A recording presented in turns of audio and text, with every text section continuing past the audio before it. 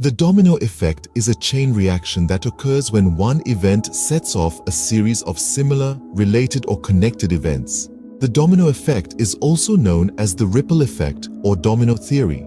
The term domino effect is often used in reference to a catastrophic event or chain of interconnected events such as a natural disaster, series of accidents, or financial collapse. For example, the 2008 global financial crisis was caused by a domino effect of events, starting with the collapse of the subprime mortgage market in the United States. This led to a chain reaction of events that resulted in a worldwide economic recession. The domino effect can also be used to predict future events. For example, if one leading country in a region embarks on a path of economic reform, it may be likely that other countries in the region will follow suit. This is because the first country's actions will have a ripple effect on the rest of the region.